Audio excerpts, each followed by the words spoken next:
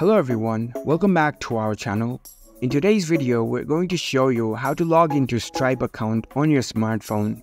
Stripe is an online payment processing and credit card processing platform for businesses. The login process is very simple and we'll guide you through how to do it. Let's dive right in.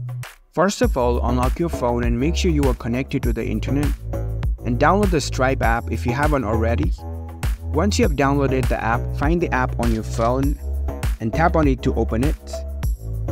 So this is the landing screen of the app. Here you can see the sign in button, tap on it. So this is the login page of Stripe. Here you need to enter your email address and your password associated with your Stripe account. And then tap on continue. And there you go.